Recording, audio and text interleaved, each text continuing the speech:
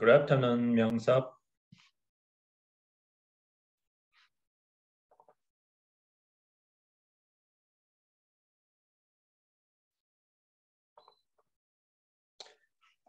Good afternoon, Paulina.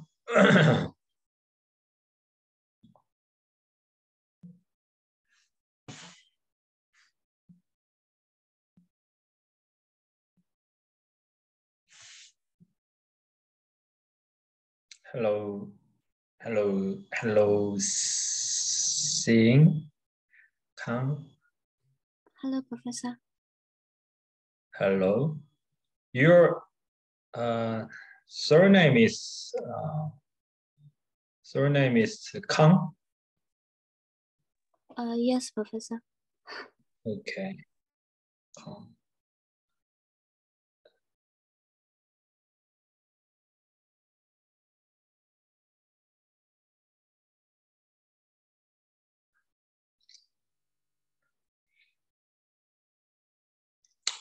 Hello, Kang. Hello, Professor. No, yeah. Hello. Huh? No, nothing. Good afternoon, Professor. Good afternoon.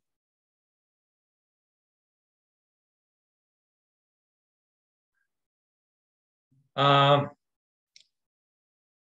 sent all the midterm results to you guys yesterday. So some of you maybe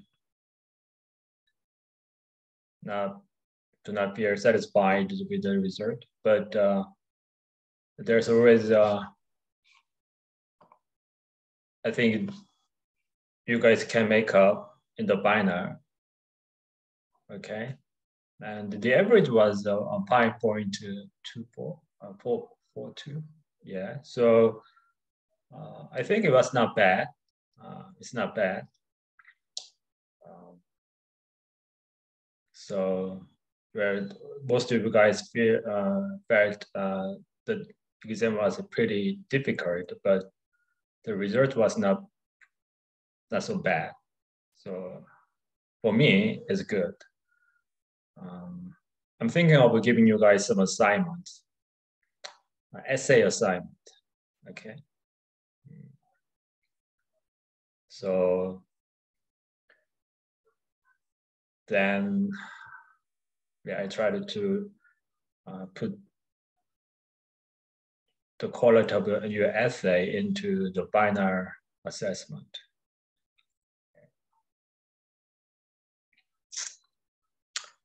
Let me think of what kind of assignment I'm going to give you guys. Today is pretty cloudy.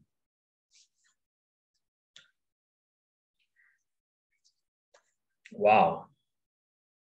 Look at this cat. Maggie. Is this your cat? Maggie, you are there?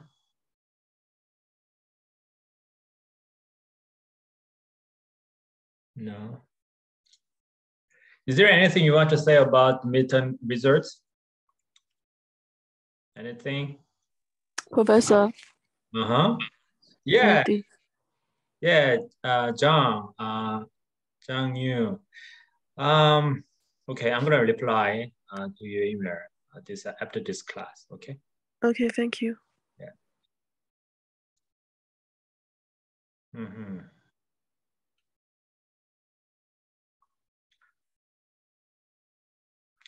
Well, one thing I found yesterday from the research is that the most Korean students do not perform very well. So yeah, some of them did good, but many Korean students, yeah, didn't get a good score. But anyway, they're gonna make up.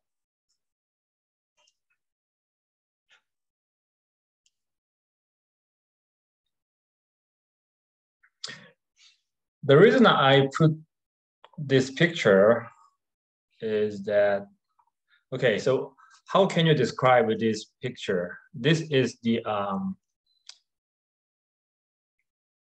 picture taken in the universe. So not taken in the universe. This is universe. It's a part of the universe.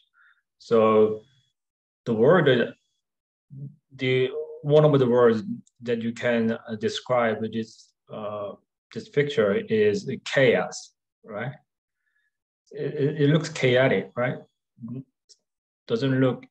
doesn't not organized at all, right?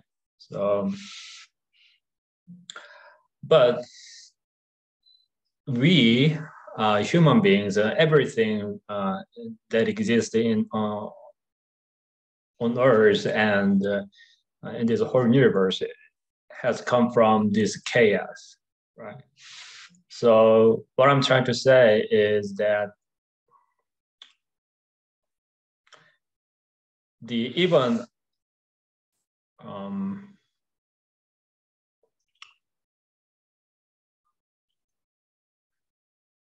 okay,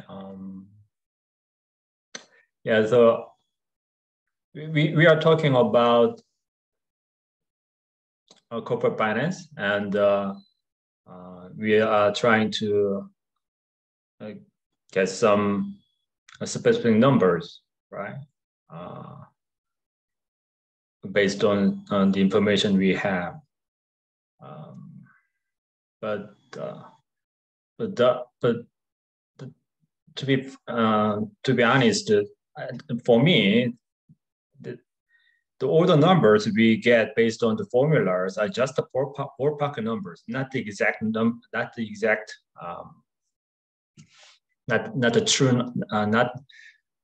the true numbers. So we just try to close to the truth using various types of formulas. So still we are in a very we may feel very organized when you get some numbers based on formula and make some forecast and make decisions based on the results. So, but actually, we are still in a very, we are surrounded by many things not controllable. So, I don't know. It makes sense. Okay, let's take a look at return a little bit more. Okay, so in the last Tuesday, we talked about the geometric average return. So I tried to make you guys understood a little better. I'm trying to make you guys understand this geometric return, average return a little better. Okay.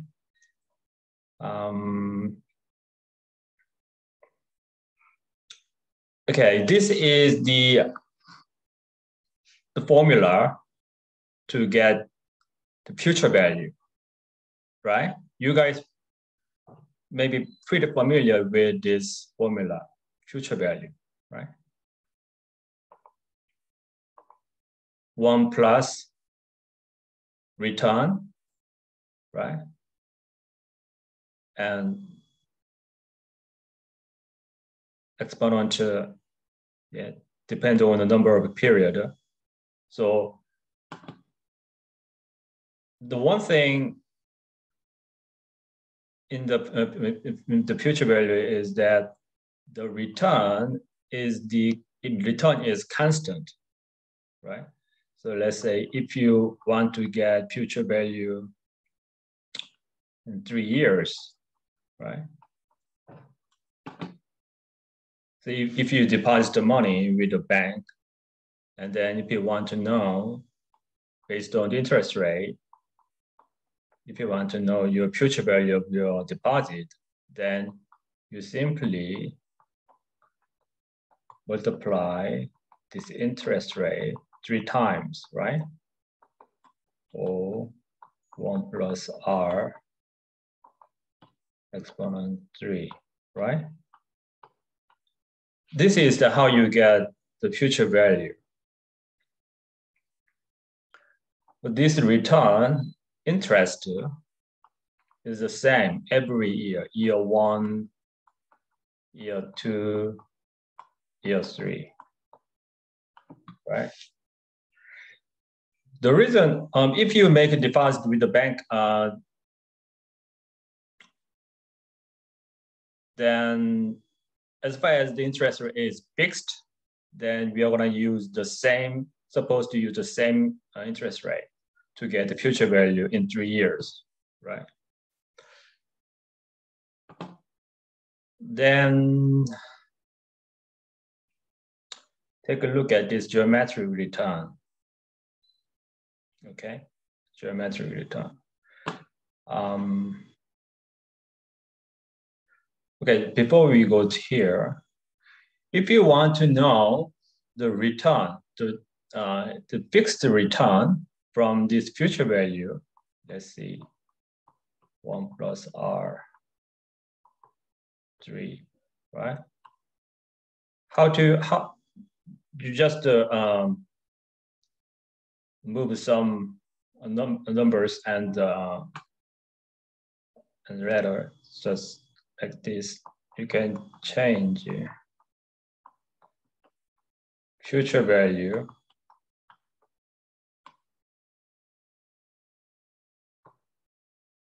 right? -1, right? This is the exchange rate, sorry, interest rate, right?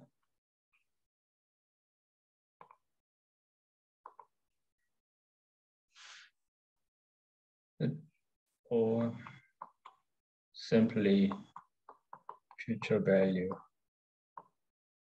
right? -1 R. So this formula looks pretty similar to this geometric return, right? Okay. The one thing different from the difference between future value and geometric return is that in the geometric return, every period the rate of return is different. Okay, rate of return is different. In future value, when you calculate the future value, you use the same rate of return. But in geometric return, every period, year 1, year 2, year 3, year n, the rate of return is different. But this is the reality, right? If you make investment, your return for a specific year is going to change every year, right? So if you want to know your future value of your investment, you're supposed to use this geometric return.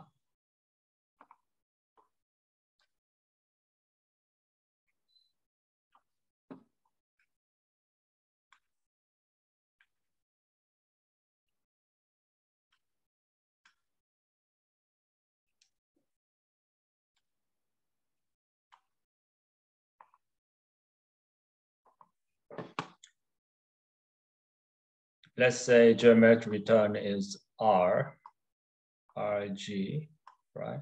RG plus 1, right? And 1 plus R1, 1 plus R2, right? And 1 plus Rn, and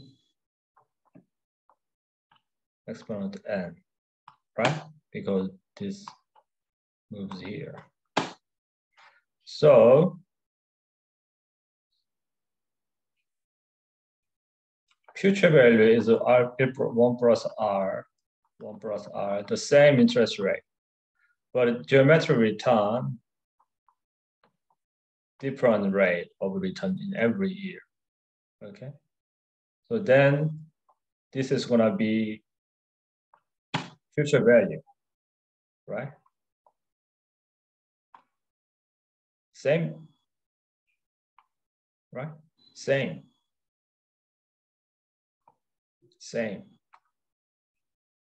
So basically, geometric return is the future value, but the one thing different from future value, time value in terms of time value money, future value, one thing different from the future value is that the interest rate in every year is different. Okay. But still, if you want to know the one specific rate that makes that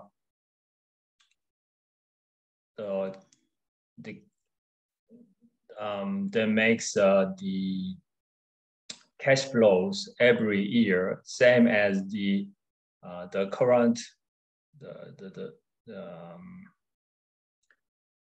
the future value of your investment, that is gonna be the geometric return. Okay. This is future value. So one single return. You can find one single return as far as you know the future value, right? Then if you know this return every year and you know the value, future value, X amount, then you can find out one single return that makes the whole future cash flows same as the future value. The future value,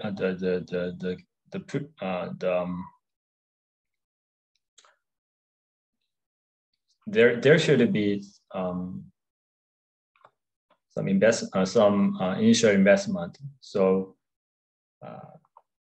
you can find one single geometric return if you know other variables. So anyway, geometric return is not much different from future value. One thing different from future value is that it's gonna use the different return in every year. Okay. So what about yield to maturity? We also learned about yield to maturity. Yield to maturity is also okay. Not much different from future value and geometric return. Current price multiplied by 1 plus yield to maturity, exponent n. Then what we are gonna have? What is gonna be the result? Current price multiplied by 1 plus yield to maturity. This is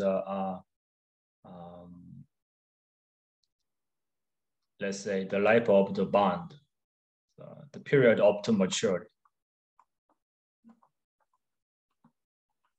Then what we are gonna have from this calculation? Mikhail, what on the left side? What is this? What is this calculation you're gonna be saying? What this calculation would result in? Mikhail, you are there?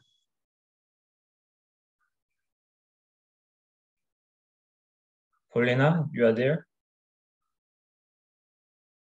Yes, Professor, I'm here.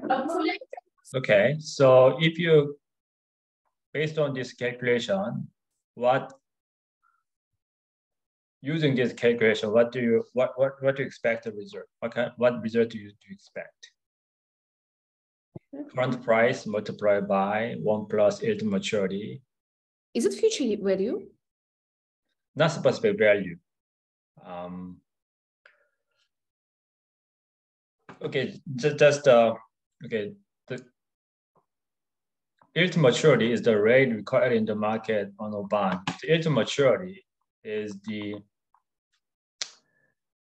rate that makes the future makes the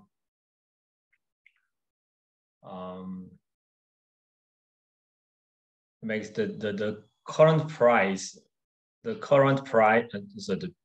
the future cash flow, the present value of the future cash flow, some of the present value of the future cash flow equal to current price.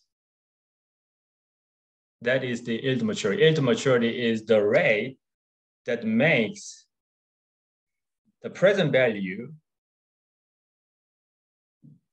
the sum of the present value of the future cash flow, which is coupon payment, same as current price.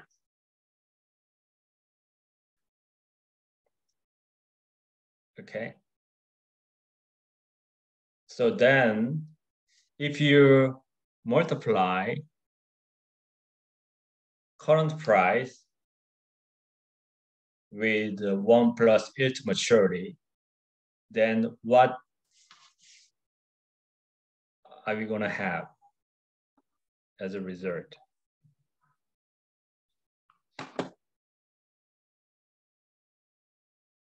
Honestly, I don't really know, but the formula 1 plus yield maturity times maturity seems like some percentage calculation, but I don't think so, but it looks really similar. Yeah, so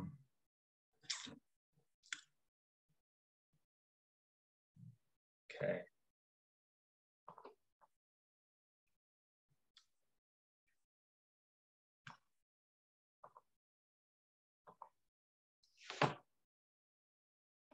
The current price of bond. Okay. Current price of bond. If you use yield to maturity, if you use the yield of a specific bond, right? Then the discounted the value of future coupon payments at this yield rate, the sum of the discounted value of future the coupon payment discounted at yield maturity is going to be same as the current price, right? So here, what I'm saying is only coupon payment.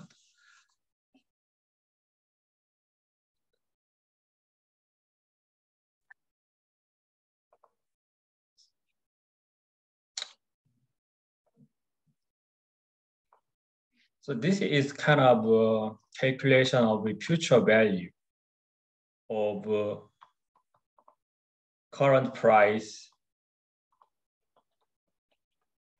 of a bond, right? So you purchase a bond, X amount, yeah? The price of a bond is set in the market. So you purchase bond at a specific amount. And if this yield to maturity is multiplied until the period to maturity,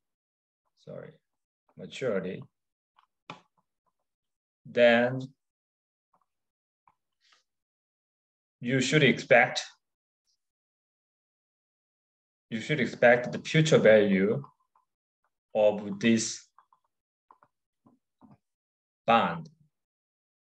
So future value of this current price is going to be future value of this bond. Sorry, it sounds a little bit confusing. Yeah, Professor, as I said, yeah. So that's why I was quite surprised that it's not future value. So what is the future value of a bond? What is the future value of a bond? What is the future value of bond? It's the value of money, which the money will cost after maturity. Yeah, so at how many money will it at give maturity, what are we gonna get? What amount are you gonna get? What is the term? I mean, what is the term you call? So at maturity, you wanna receive some amount. What is this? That's face value, right? Face value, par value. You want to receive a par value of the bond, right?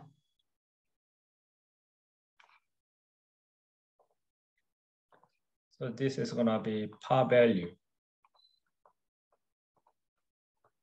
of bond. And this is the future value of a bond.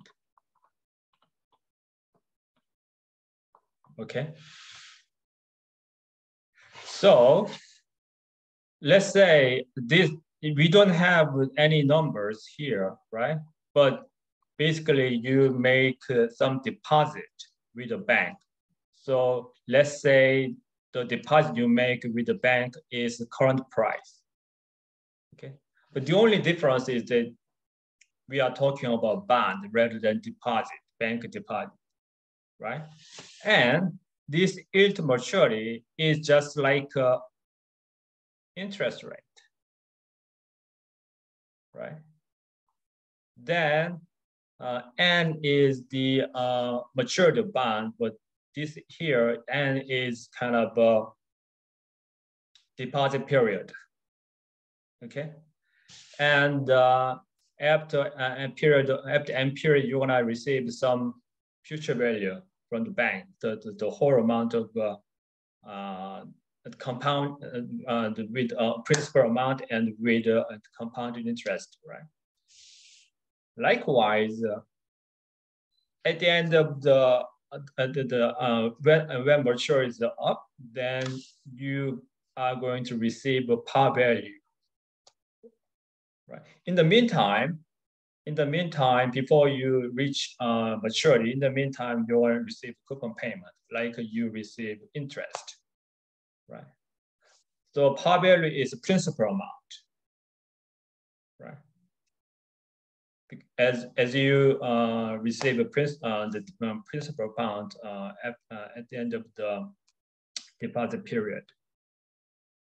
So yield to maturity is basically the interest rate in the future time value of money, right? Okay. Yeah.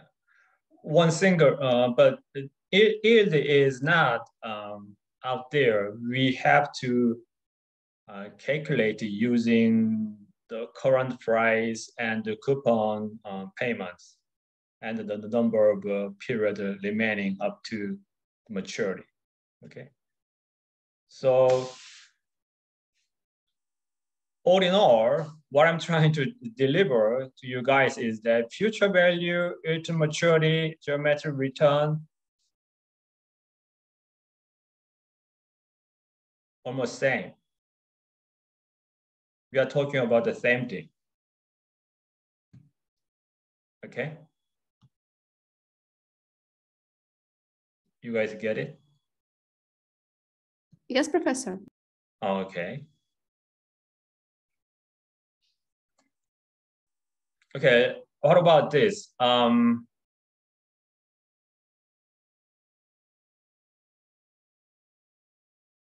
percentage rate, arithmetic average, effective annual rate, future value, geometric value, its maturity, compound interest rate. Okay, 1, 2, 3, 4, 5, 6, 7. Let's make a grouping of this of the terms of the similar nature.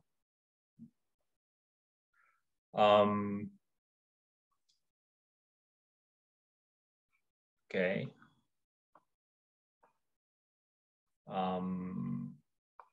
group A and group B. So let's see, okay, annual percentage rate, group A, and effective annual rate, group B. Then arithmetic average should go to A or B. Benedict, do you think arithmetic average should go to group A or group B? A, maybe? Yeah, A. How about future value?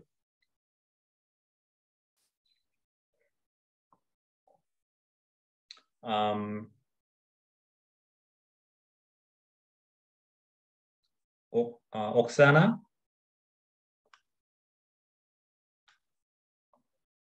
Before the Bennett, why do you think arithmetic average should go to group A?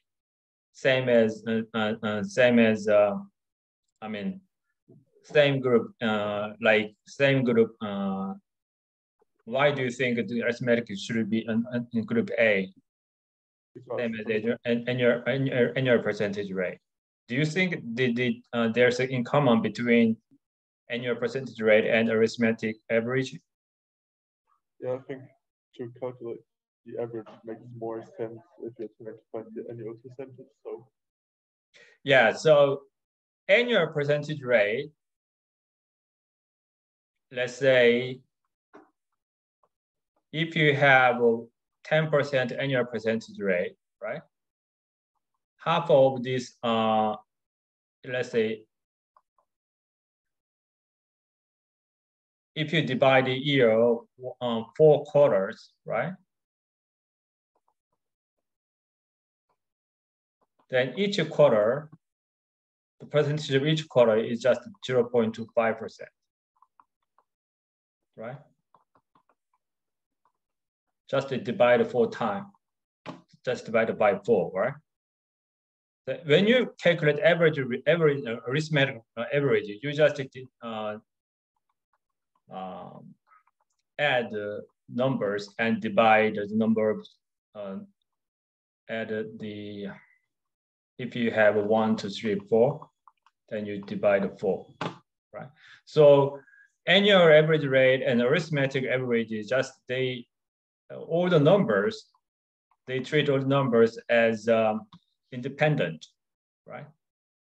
So if you add 0.25 4 times, then you only have 10% annual rate. Likewise, arithmetic average, you just simply add all the numbers to get the average, right? So that's why 1 and 2 is in the same, could be in the same group A. How about geometric value, yield maturity, compound interest rate, future value? They are all, they have similar natures, so that they could be under group B if you divide it between A and B, right?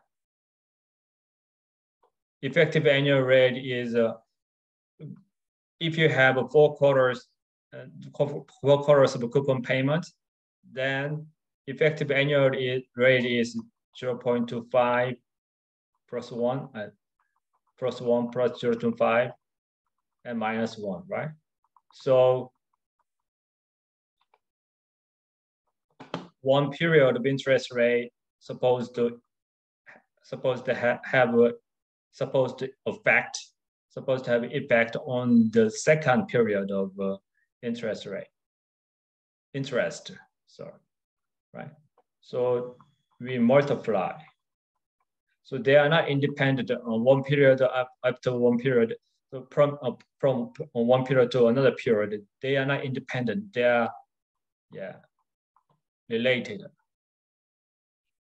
So future value, geometric value, age maturity, compounded interest rate, they are all based on that actual rate of return, actual interest rate.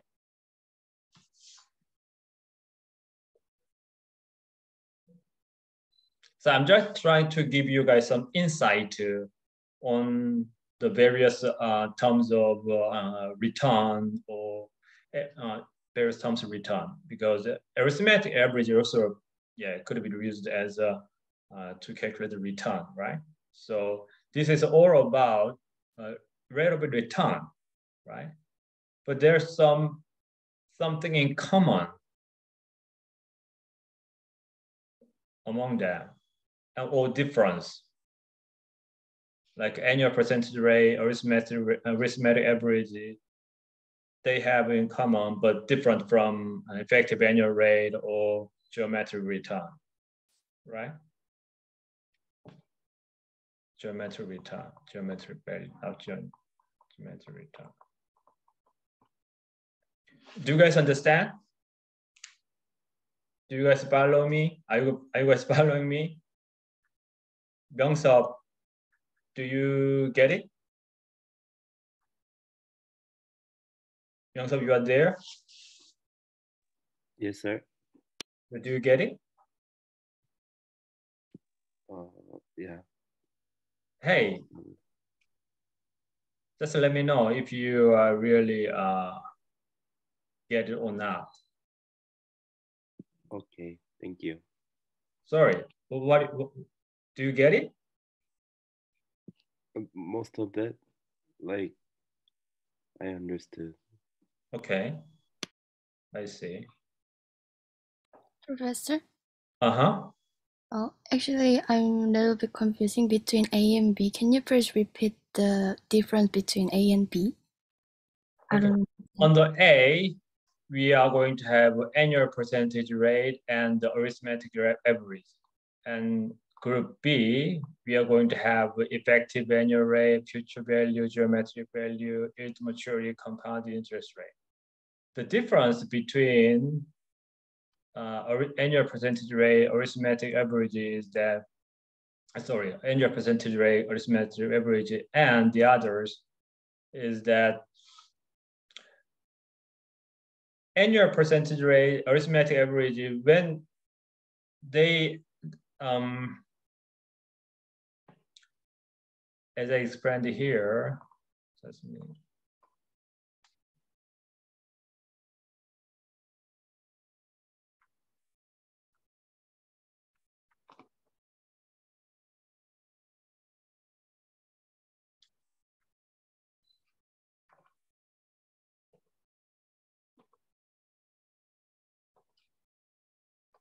for quarters, quarter 1, quarter 2, quarter 3,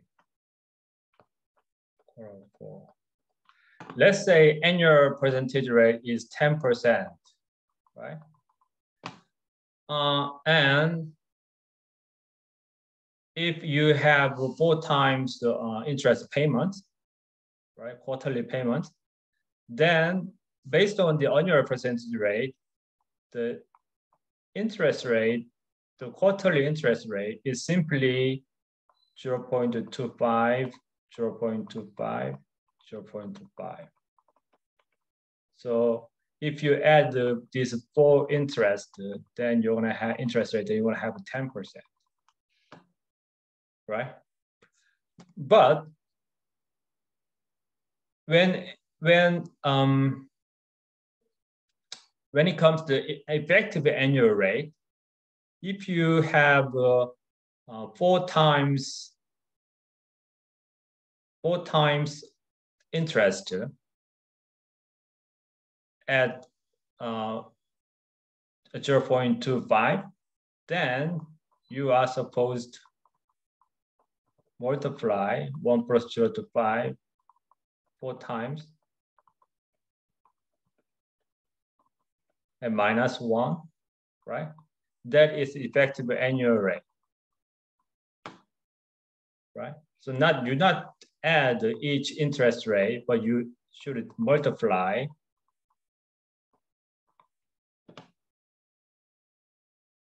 the interest of each period to get the effective annual rate. So if you simply add the interest rate, it means that each period is independent right? Q1 does not affect Q2, Q2 does not affect Q3, right? All the periods that all the payments of interest is independent, but effective under the effective interest rate, one period of interest supposed to affect the next period. Okay.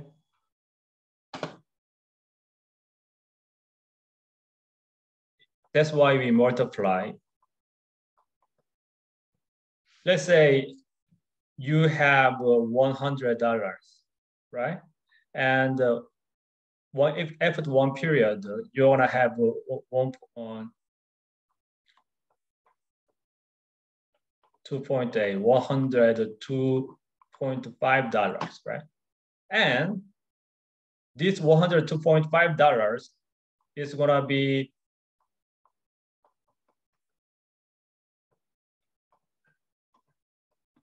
right? Based on the effective annual rate, you are supposed to have you're supposed to calculate like this to get the total amount. And if you to get 102.5 and 1 plus 0.2. No, just to calculate interest amount, you simply 0.25. Then you have interest amount in Q2, right? So the amount you should calculate to get interest in the Q2 has increased, right?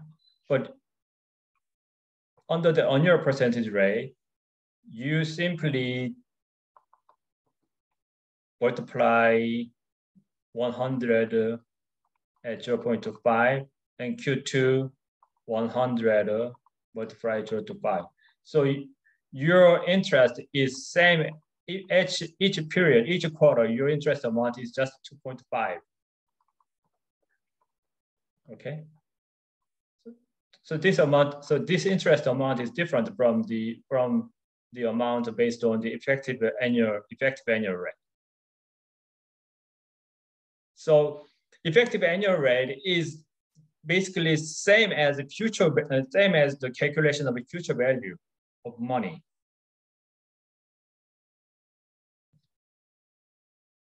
Okay. Thank you, Professor. You get it? Yes, I got it. Okay.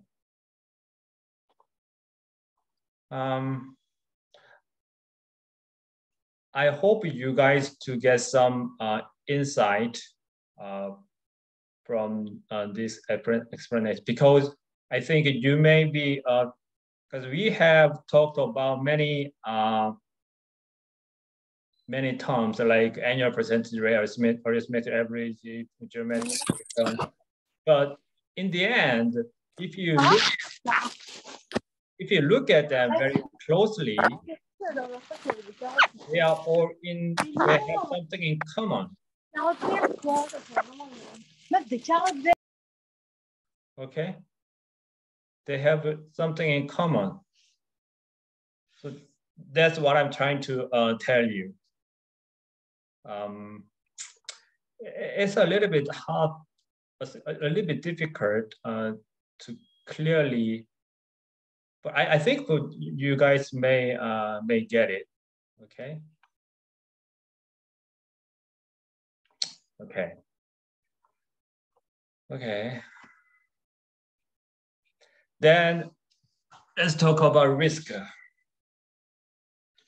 Risk. We already talked about risk in the previous lecture. Risk is changes in the return volatility. So if in the geometric, when you calculate geometric return here, when this each period return R1, R2 when this each period return is fluctuates significantly, then we have a high risk. So even though the geometric return is one single return, right? One single return that represent that makes that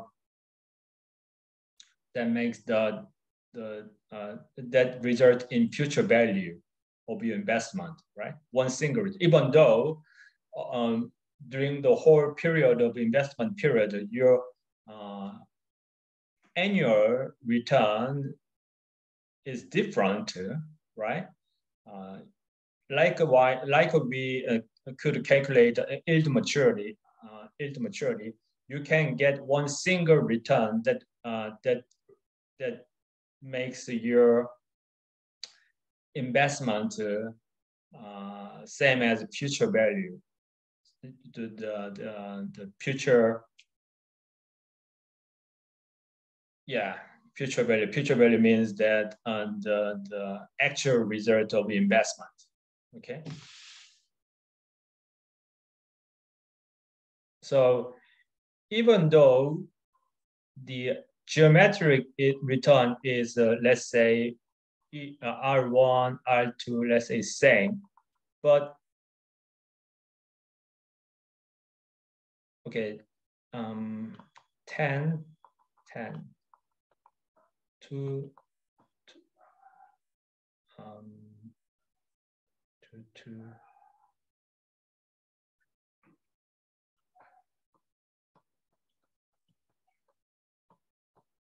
right?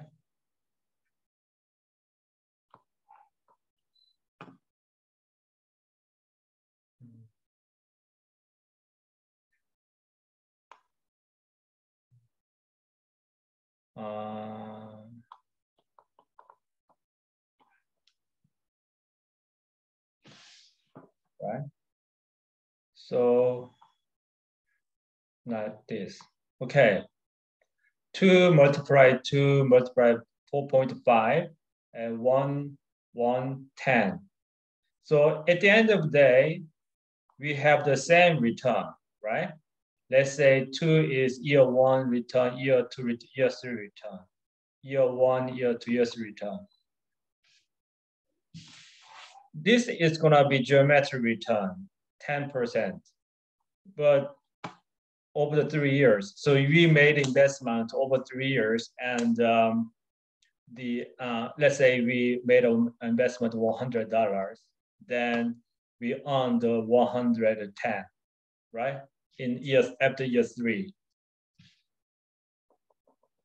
So investment A, investment B. Investment A and B, the end result is the same, 110. But investment A, if you look into the annual return of investment A, year 1 is 2%, 4.5%, for example. And then investment B is 1%, 10%.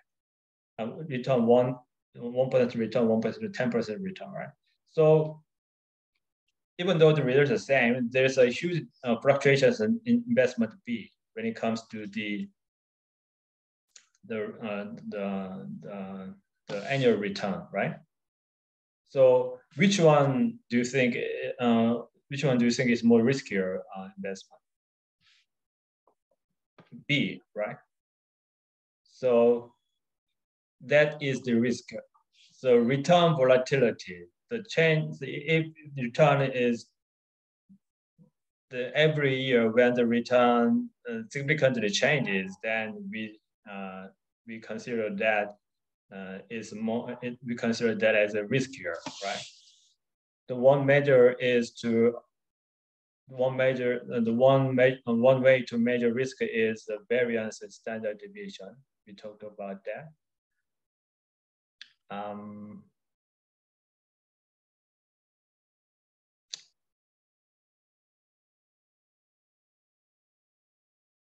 Do you guys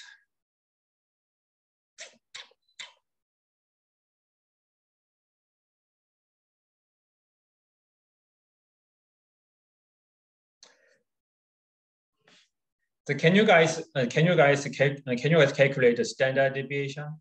You guys record how to calculate standard deviation, how to record the mean.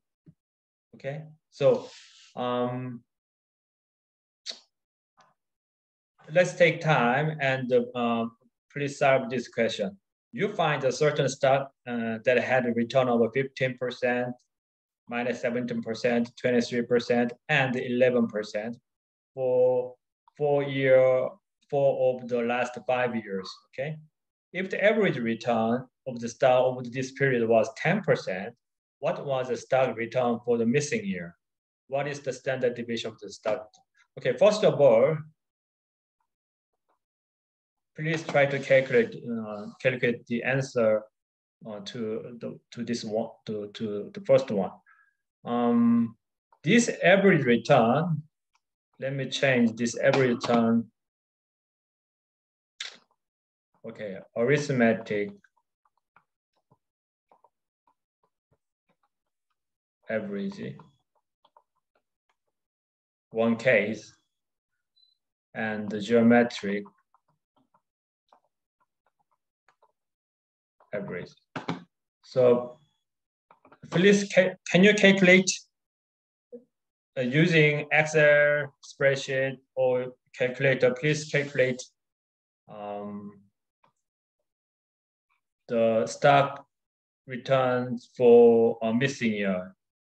Means yeah, one missing year. Stock returns for one missing year. Can you calculate it based on assumption that this average? The one assumption is that this average return is arithmetic average return.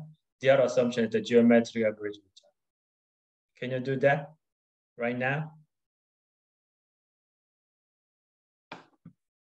And yeah, I'm gonna give you just 10 minutes.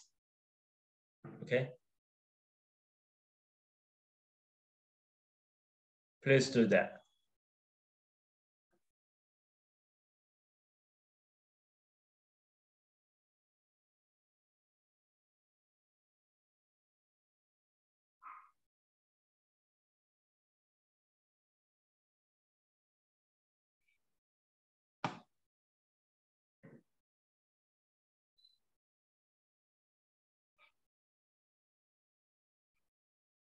Please turn on camera, turn on video, so that I can see you guys working on it.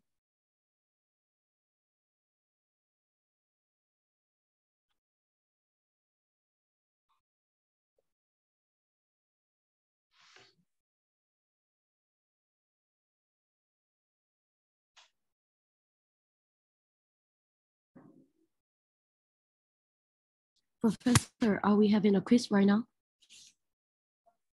Quiz? Like, is this one gonna be graded? Not actually. You're just practicing. Okay.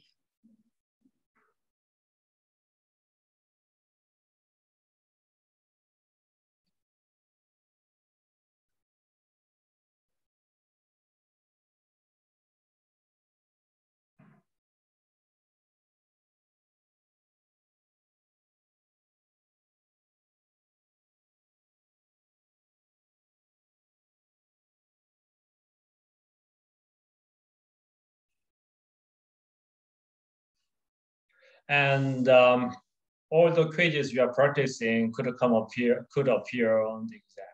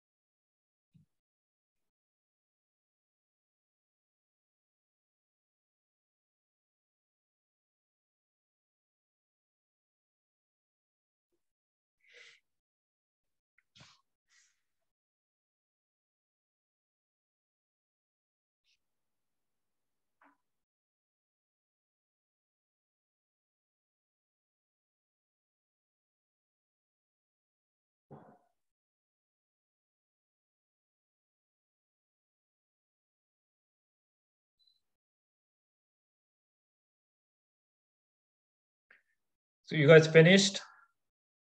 Are you guys finished?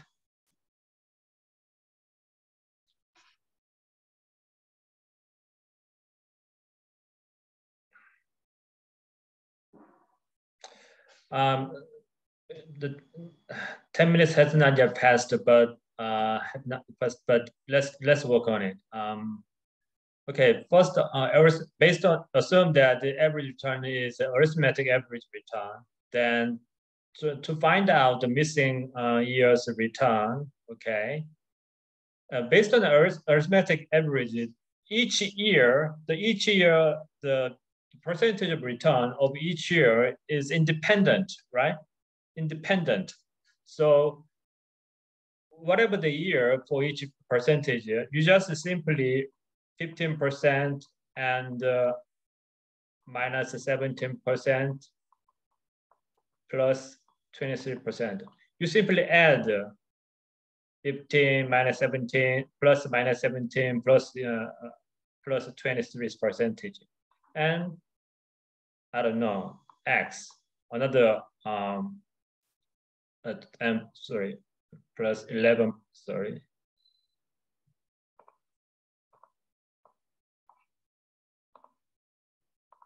Plus 11% and X, right? And you divide 5 years, 5. Then you're supposed to have 10%. So based on this arithmetic average, using this formula, you're supposed to get X, right? Then that is the missing year's return of the stock. So then what is X? Anyone who get this X? 18%. 18%? Okay. 80% is correct? Okay. How about, good job. How about assumption, with the assumption of a geometric average return? How do we get this missing year's return? Geometric return, the average geometric return, average return is each year is not independent. So one year affect another year, the other years. So we have to basically multiply each year's return, 0.5 and 1 plus 0 minus 1 minus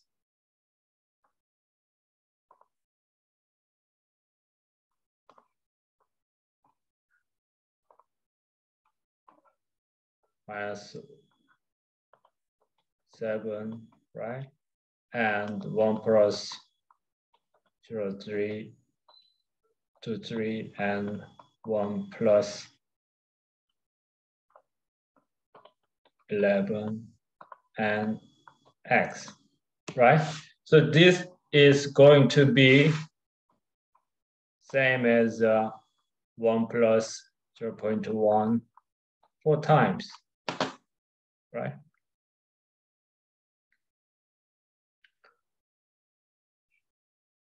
So if you use one single average rate and, sorry, 5 times. And if you multiply 5 times, then you are supposed to have, same results as you have, as you did like this. So this one single average rate makes the results in the same as this one. So the thing is that under the geometric average, each year the return affect other years. So once you get X, then you should minus deduct -1, then you're gonna have a rate of return. So what is the rate of return based on the assumption that based on the geometric averaging? Anyone who get it?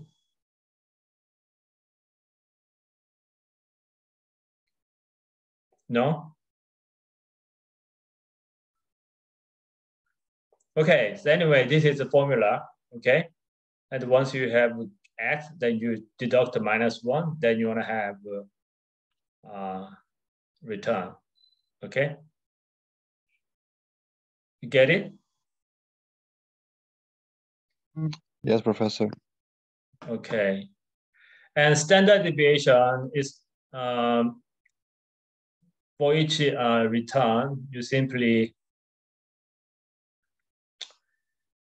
not this way. You simply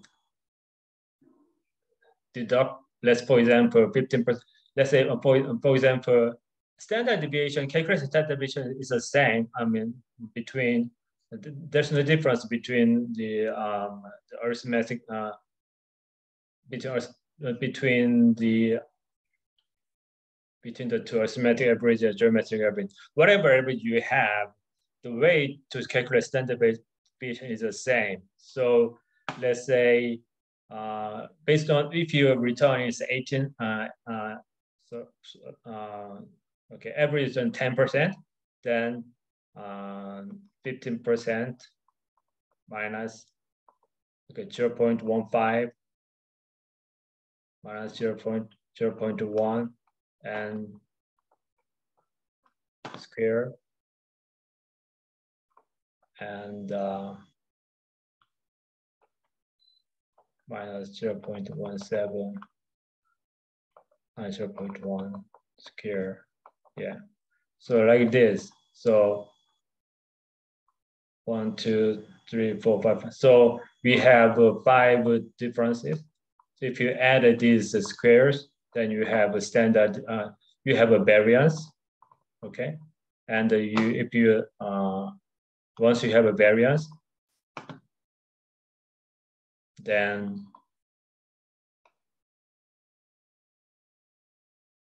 you put root, then you have a variance root, then you have a standard deviation. Let me see this. Okay, Excel bar.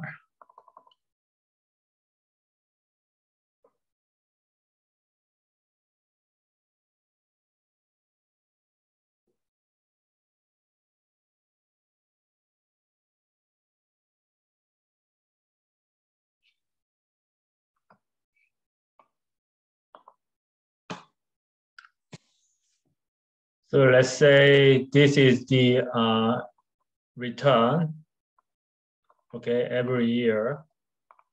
Different from the quiz question, but just assume this is the return of over the 4 years, every year, annual return over the 4 years, different return. And then let's say average return is 0.2, average return is 4%. Then deviation, you scale the deviation, right?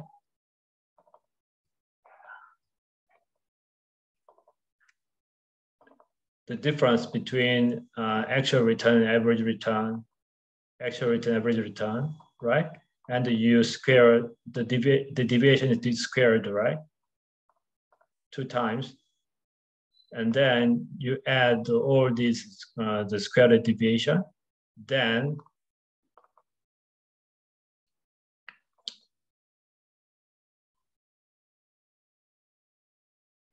based on the formula, this is the,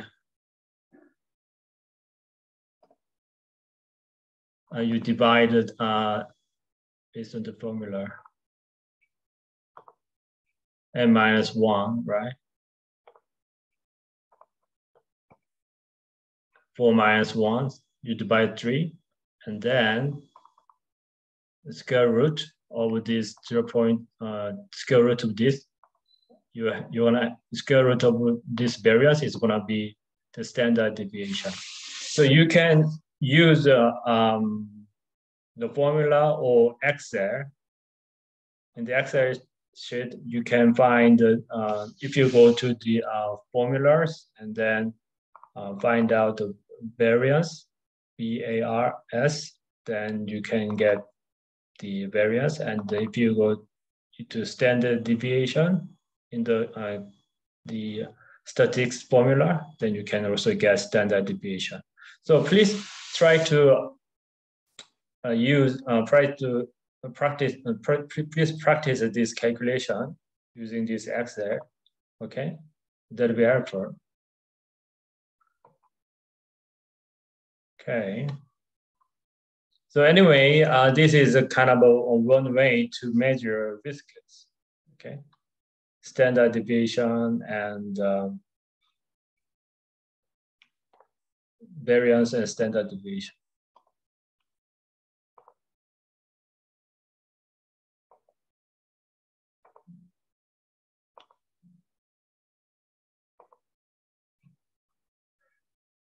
We talked about normal distribution last time.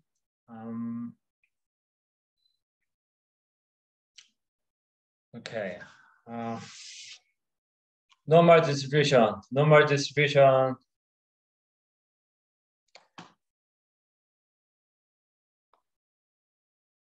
This 0 means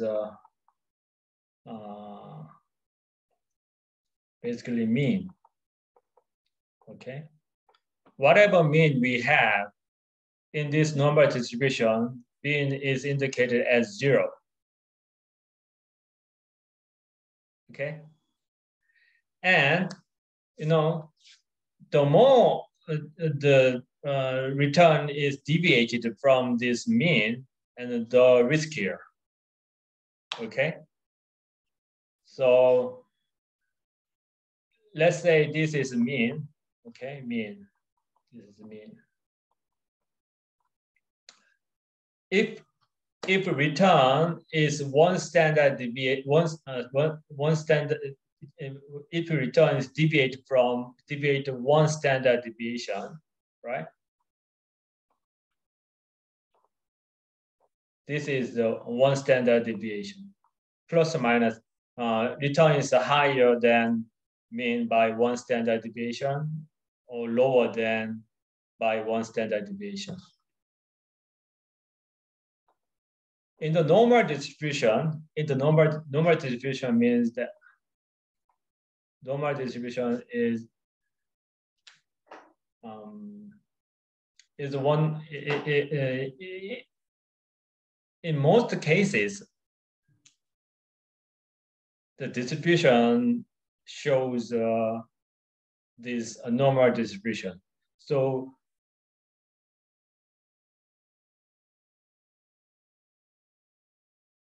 in this, just assume that we have a normal. There are, in reality, the tax, the stock returns actually do not show normal distribution. Okay, some shows some. There's some huge outliers. So in reality, the stock returns do not show normal distribution. But before we get there, just for the purpose just to understand this the concept of risk, we start with this normal distribution. Normal distribution shows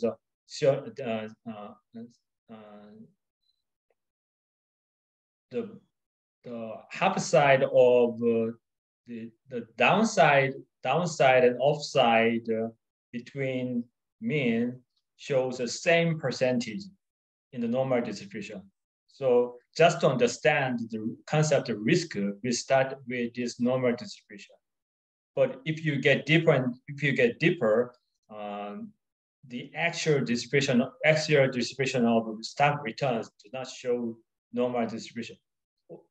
This distribution, the distribution means that why do we run the normal distribution? Because returns are every year we have different returns, right? So let's say, as you can see here, right? Average return is 10%. So 10% is average return. But one specific year, it becomes 15%. And one specific year it becomes minus 17%. On one specific year, it becomes 23%. One specific, it becomes 11%. And one specific year, it shows 18%. So let's say this is mean, right? And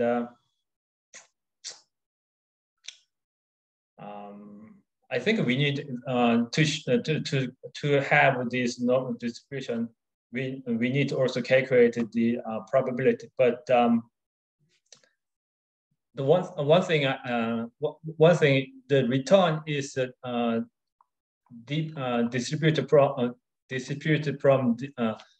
deviate from this mean, right? 10%. That's this X line shows this dispersion of the returns, and this vertical shows the frequency. Okay, the probability. The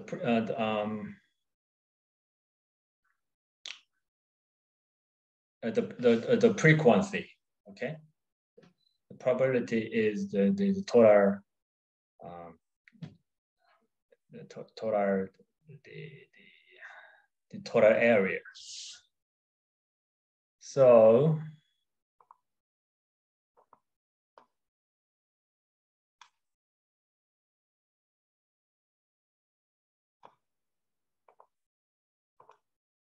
this is mean. And the more each return is deviated from mean, the riskier and the probability is getting lower in the normal distribution. Okay, so this 23% and this minus 70% in terms of the frequency or probability, in terms of frequency, were not that high, right? So if you draw the graph in normal distribution, looks like this. So the chance that you have a return that deviates from mean by three standard deviation is pretty low.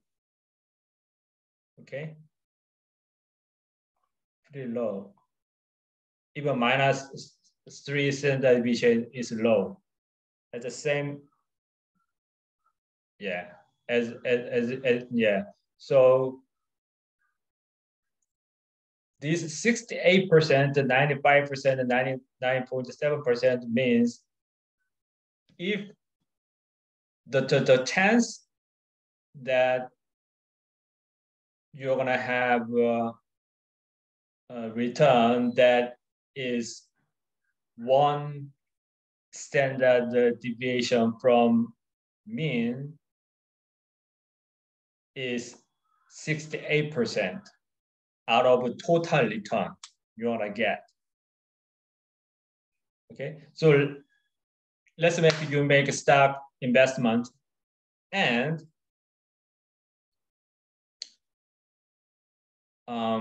let's say there's some surplus average return of your stock investment, and the risk, your return that deviate from mean return by 1 standard deviation the chance that your return deviate by 1 standard deviation is 68%. Okay, not 68%.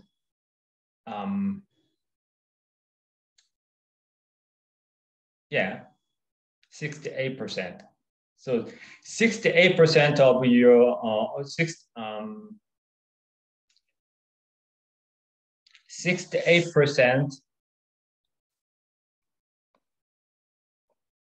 your actual return that deviates from mean by 1 standard deviation is 68%.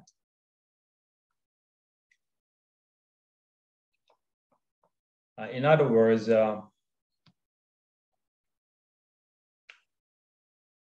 you make investment.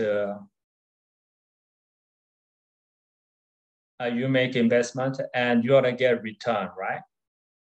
And then let's say out of 100, you have 100. Let's say 100 times. Okay, 100 times. Out of 100 times, the chance that your return is 1 standard deviation. Your return is deviate from mean by 1 standard deviation is 68%, and your return that deviate from mean by 2 standard deviation is 95%. And if your return deviate from mean by 3 standard deviation, then 99.7% of return is included in this normal distribution.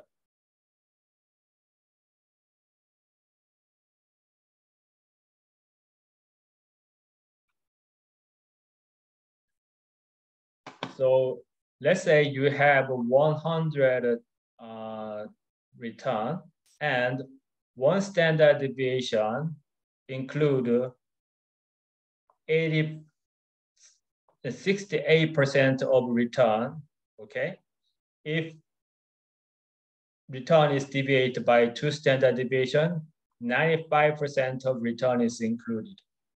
Okay, 3 standard deviation, 99.7% return is included. So the more the return deviate from mean return, then most of actual returns are covered. Yeah, pretty simple. So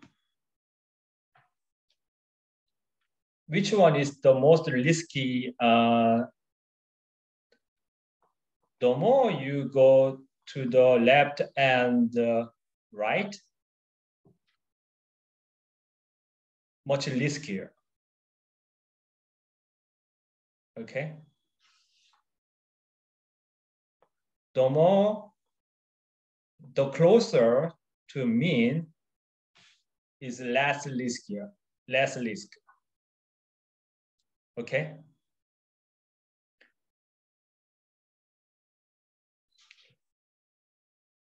So if you take high risk, which means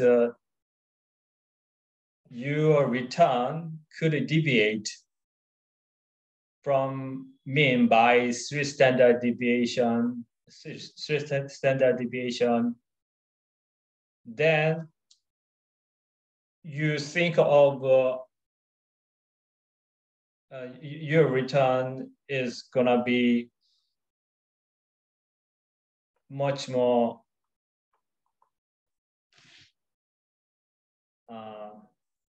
your return is much more fluctuate, much more have a much more change. Your return will be much more volatile.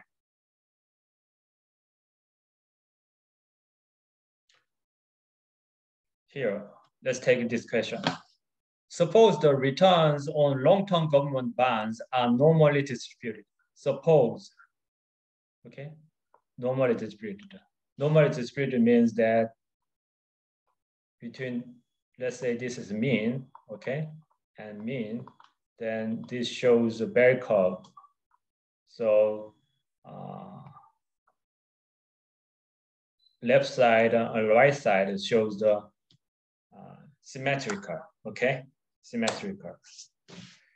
Assume long-term government bonds that have a mean return of 6%. So mean return is 6%. We show this zero. Zero means that zero standard deviation, right? So mean has a zero standard deviation, right? Because we start from mean, right?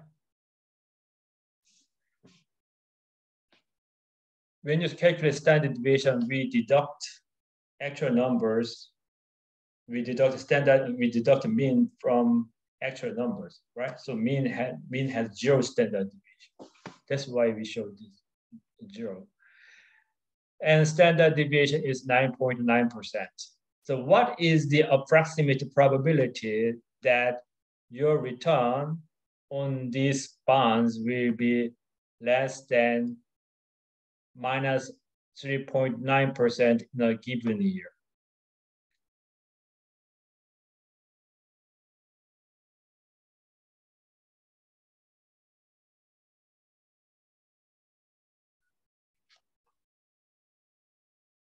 Approximate probability.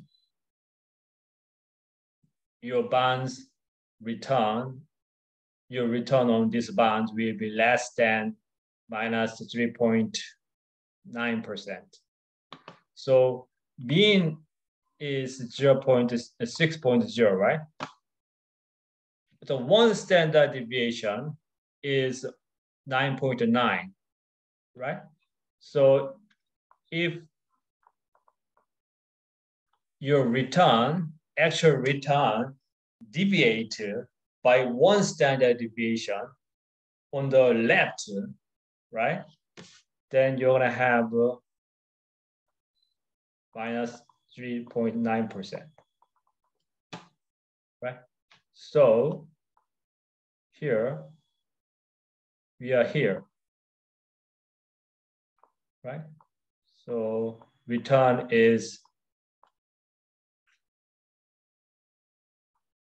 minus 3.9%.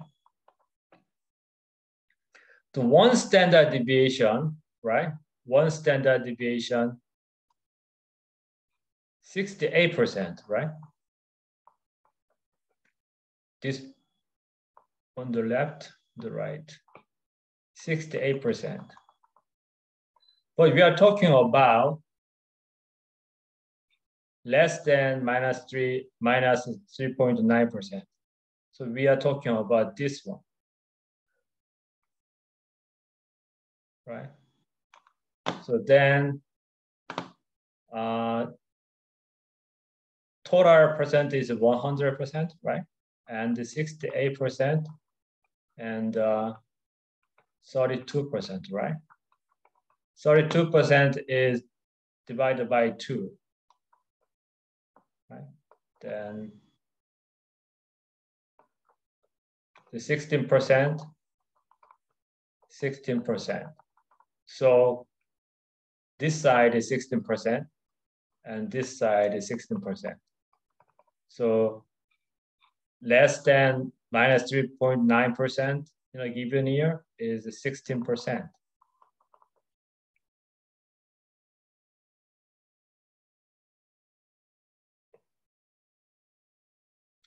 So how to interpret this 16%?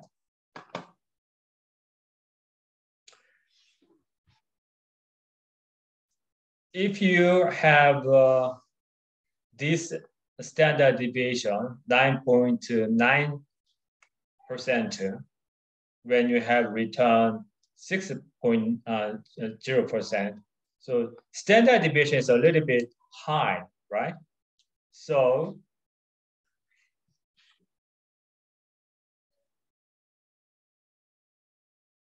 if your return is deviated by 1 standard deviation,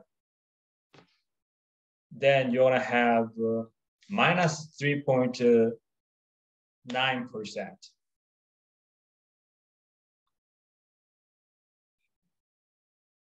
And if you want to know where, what if we have lower return than minus 3.9%? What is the chance we are gonna have less than 3.9% based on this fluctuation of, in terms of standard deviation, 9.9%? What's the chance we're gonna have less than 3.9%? Okay. So, okay, so let's assume our return shows a normal distribution. So if we assume our return shows a normal distribution, then I think based on this standard deviation, the percentage we have less than 3.9% is 16%. Okay.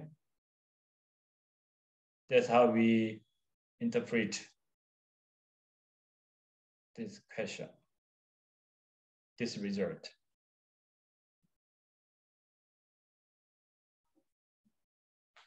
So you guys need to